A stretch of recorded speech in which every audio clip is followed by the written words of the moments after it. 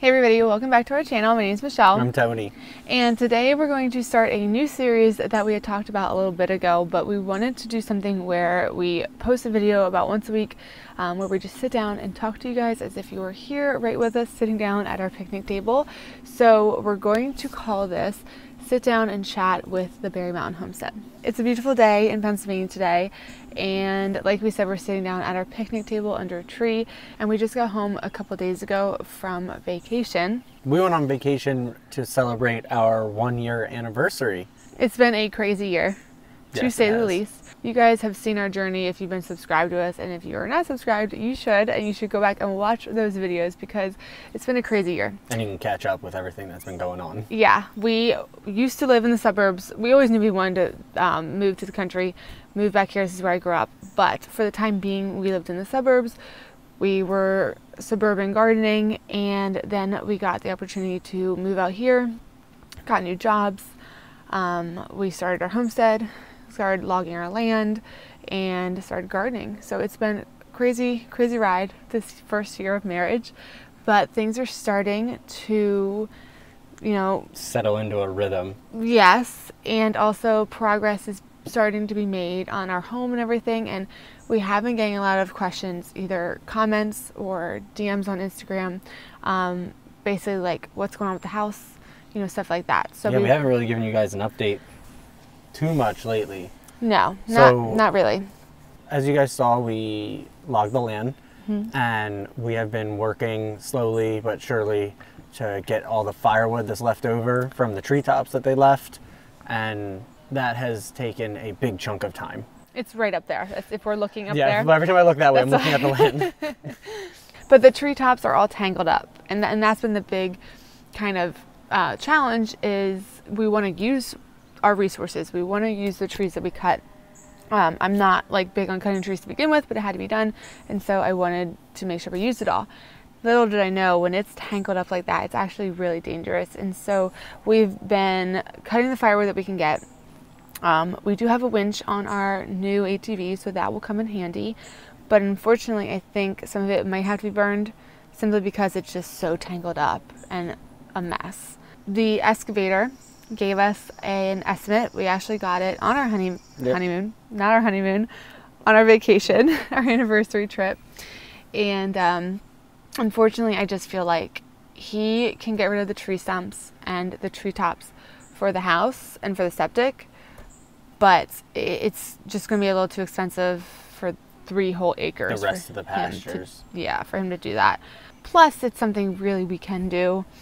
And so that might be what Just have to put the work in. happens. Yep. So you might see some vlogs of us doing a lot of manual labor, a lot of moving logs and burning and all kinds of stuff to try to get that done. But the biggest update about our journey to build a homestead is that we actually have our estimate now for all the site work and the driveway and the actual septic system put in. It was roughly what we thought it was going to be, give or take. Yeah. Me now, yes. Me like months and months ago, probably not. I didn't realize how much work, how much money goes into when you just have land and that's it. No utilities there other than electric.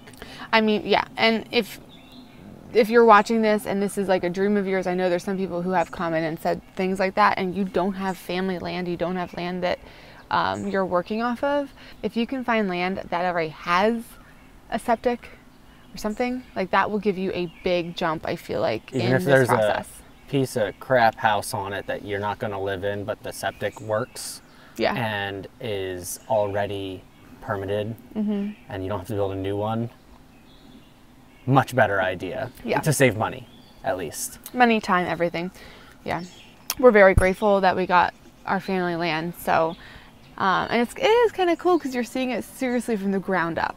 Like trees. Just forest to house. Yeah. So that's a really cool experience too. We don't have too much else to update on the house search. Not really. I mean, like the timeline, I guess, is probably what people want to know, and that would be we have our estimate, we just got it, then we're going to go to the bank. Which means bank time.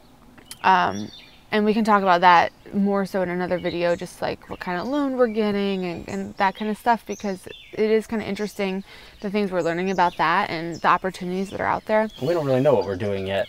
We've been looking into the USDA rural development loans. Yes, which if you didn't know what that was, definitely look it up. It's interesting. It's for a specific like pocket of type of people, and I think we might qualify, but it's basically to develop in rural areas. Yeah. It goes by zip code, and you have to make less than the average medium income for that zip code. Or is it the county? One or the other. It could be the county. I'm not sure. I forget, yeah. And then it has to be in a specific zip code. There are certain spots that are blacked out that you can't use it in, and there's all these other requirements. So we're going to see if we fit in. It's weird though, for the income, it's like you can't make too little, but you can't make too much. It's like just this happy little spot. Little spot you have to slide into, so we'll see. Yeah. As for a house, once we get the mortgage, then we would decide on the home. You guys have seen us look around, and there are two that we just really like that are in the back of my head.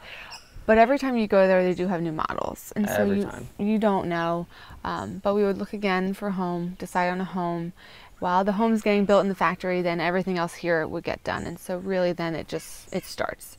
Our goal is still before winter. Hopefully. Yeah. We got lucky this year with a really mild winter in the RV. Yes.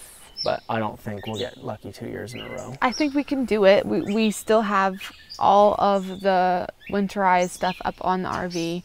Like, I don't think that we can't do it, but do we want to do it?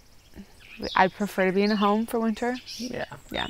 Plus, if you're in a home for winter, you can get all set up for the spring and all the planning and stuff. Just so much easier. Yeah.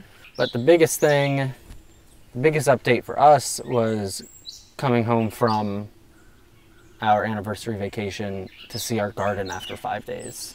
Because it's a very different thing when you go out to your garden every day and you see the changes very, very slowly. Oh, there's a new flower there. Look, that's growing a little bit. They look good every day. And then you leave for 5 days and come back, and it's just it's like a different place. Yeah, it's crazy. We have zucchinis thriving, they're growing. We're gonna get them pretty soon. My mom's sugar snap peas, we came back and it's like covered. All of a sudden there's hundreds of them. We're gonna harvest some today actually to make some summer pasta with them. I mean, everything grew, everything.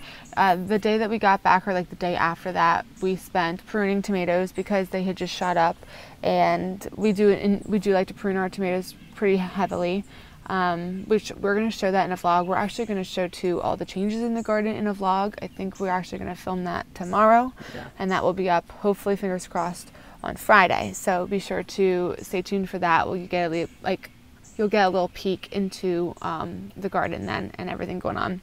If you're not following us on Instagram though, you should do that too. It's the Berry Mountain Homestead, and we just did a garden tour on our story and I highlighted that. So if you can't wait for the video, go over on Instagram, check that out, and you can kind of get a peek into the garden there too. Oh, and another big update that we weren't able, well, we have one video clip. We'll put it in for you guys to see. But one big thing that happened that we don't have in an official vlog is a big surprise that we had in the chicken coops the other day. Yeah, so we have not been collecting the eggs right away in the morning because a couple of the chickens have been laying a little bit later, and when we let them out, they're not all done laying. So I've been leaving them in there, and then they've been coming back and getting them, and I've been getting them in the afternoon, and went in there to get the eggs, and there was like a 4-foot black snake in there coiled up with the eggs, with his mouth all over one, trying to eat it. And that was a little bit of a surprise. Yeah. So I was just coming over to do the chicken coop and collect the eggs and clean it. And I go inside and... Hello. Are you eating an egg?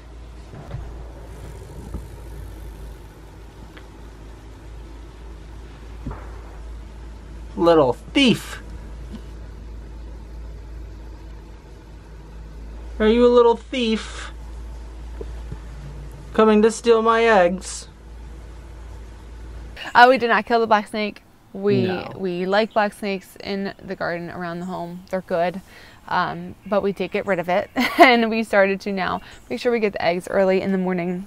Yes. And if we lose a couple eggs because they're laying elsewhere, so be it. But he hasn't been back since we started collecting the eggs earlier in the day. No. So I think we solved the problem without killing it, which is the best we could hope for. Yes. Still a crazy experience. That's the first time. Yeah. So we hope you enjoy this kind of chatty, sit-down, casual video with us. So we are excited for everything in our garden to be just really thriving right now. Let us know in the comments down below, what is one thing that you are really excited for in your garden? I know for me, personally, it's definitely our tomatoes. We have Dr. Witchy's yellow, we have Black Beauty, a lot of interesting hybrids, a lot of interesting heirlooms that we are growing for the first time this year. And so I'm so excited to be growing them, to see them. But that's what I'm excited for. What are you excited for? Other than the Brussels sprouts, because it's our first time. Yes. But they take like, and they're like 100. Yeah, they take like 120 days to harvest. So 4 months is a long time to wait for something. But other than those, definitely just normal old bush beans. Bush beans, we love those. Yes, we get so many from so few plants. And we got the dragon tongue. Is that what it's called? Dragon's tongue. Dragon's tongue, which is like the swirl of purple and yellow and green. It'll be really cool. Super excited for those. Yeah.